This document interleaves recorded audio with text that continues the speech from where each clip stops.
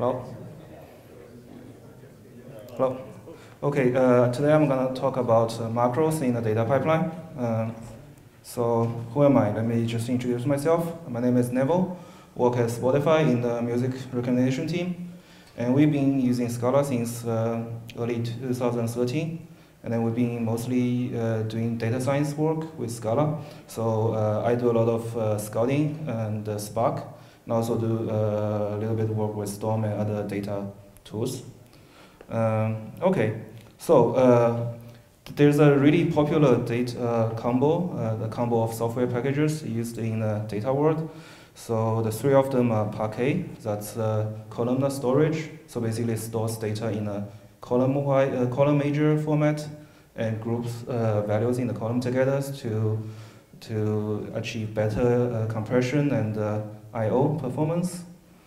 On top of that, we use Avro inside our data pipelines, which is a serialization format similar to Swift and Protobuf and some other formats out there.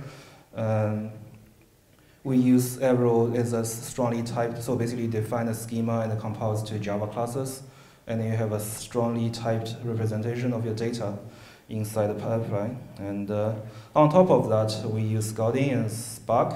So you can write high-level Scala code similar to a typical Scala collection API. You write the pipeline code in that fashion, and then works on top of hundreds of machines. And so these three combos are becoming very popular lately.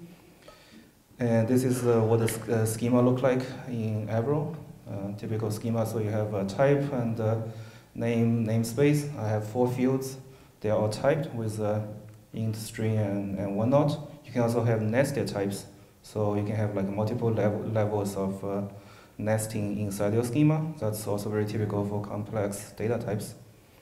And this is what a typical type pipeline, well, not typical, this is a very simplified version, but that's what it would look like. And actually the Parquet Avro source is from Tapad. They did a lot of early work on that, and we also started using that. So here I have a data source from this input file, and the input type is a count. So you can do a simple map of tuple2 key and value, group by the key, then you can reduce by the value, as simple as that. And the framework takes care of the underlying part. So that's what our daily job look like, just writing pipelines like that. And here are a few other things you want to use to leverage Parquet, namely the projection and predicate. So projection means since it stores data, groups columns together, and in most cases, say you have a log file with 80 fields. It's very typical in our job, and a typical analytic job only wants to access maybe say 3 or 5. Let's say our Spotify case, we log everything when a user listens to a track, like time, IP, country, and whatnot. And for our recommendation purpose, we only want the username and the track being listened to and nothing else. And that's a lot of redundant I/O. So column projection allows you to skip columns not accessed. And that saves a lot of I/O column-wise. You can also push predicates down to the reader level, because Parquet stores row groups together, and row groups has statistics, say for the next 50,000 tracks, what are the maximum and the minimum lengths. And if the row group doesn't satisfy a predicate, it can be safely skipped. So that skips I/O in a row major wise. And this often leads to 10 times or more speed up. So they all sound very nice, right?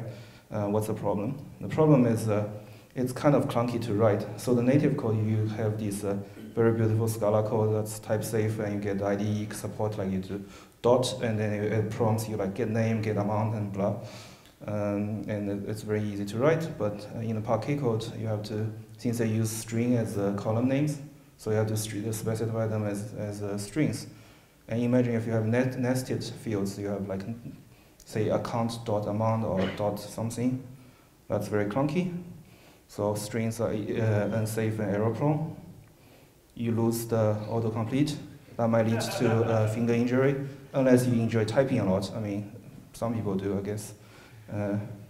And also, Avro has this convention. They change, well, the convention is use underscore for schema, underscore names for schema, but somehow they change it to camel case for getters. Well, that's a Java thing, so that gets confusing over time. And also, it's hard to migrate the existing code because you have to rewrite all these. The predicate is even worse. So look at the native example. It's a simple Scala lambda that returns Boolean. And equivalent Parquet case, they use the visitors pattern, and you have to construct the predicate syntax tree from scratch. And you have to know the column types and names ahead of time. And in case of string, you have to use a factory method to construct the binary.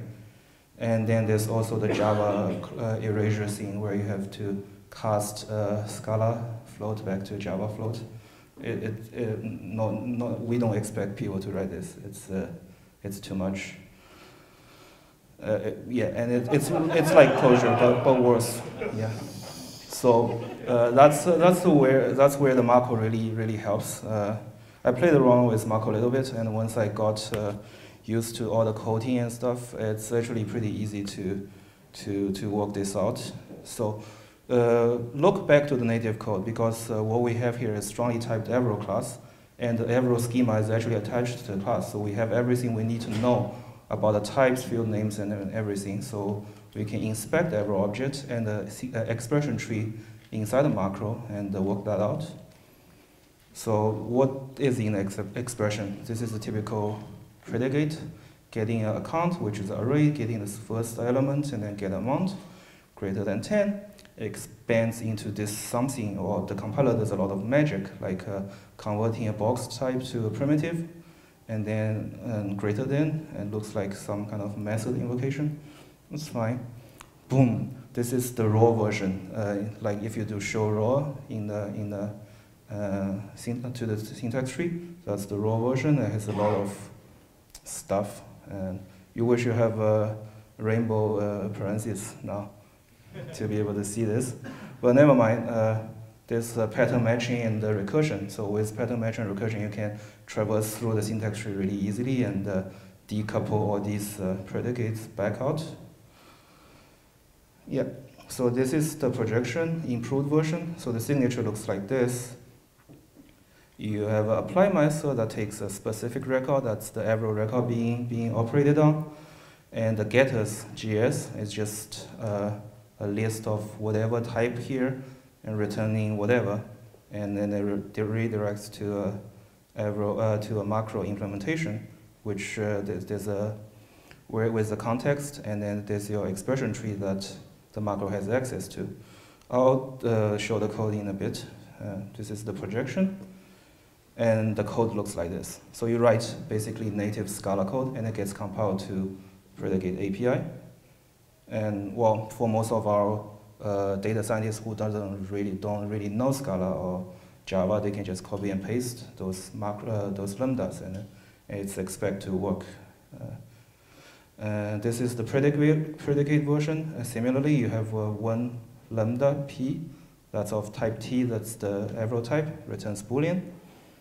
And so this thing just gets compiled into the filter API dot and then a lot of stuff like the example before. So this is how it looks after using macro.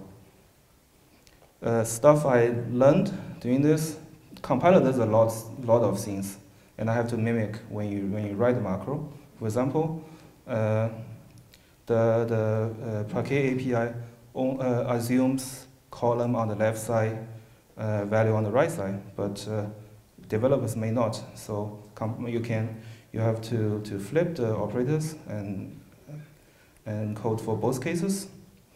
There are also box types and primitive types and nulls, because box types can have nulls and they will fail to cast. So these are the things I have to consider. Type coercion, because compiler does this magically. If you have longs versus ints, floats versus doubles, you sometimes have to do the conversion behind the scene. Implicit booleans like .getBool because if it's a Boolean type, it's equivalent to .getBool equals to true. So these kind of cases you have to consider. And the code is here. We are using it in production, and it's working out pretty well actually. So the code is actually surprisingly simple. This is the one for predicate. Some signature here, a lot of maps between Scala internal names and the Parquet names, some hard-coded column names and stuff. And the main body of the code is mostly just case and recursion, and that's it. Like there are only two types. Like one is the apply type, that of interest. One is apply and one is select. Select is where you have name dot something, and apply is when you call a method. So yeah, it works out really well. So that's it. Thanks.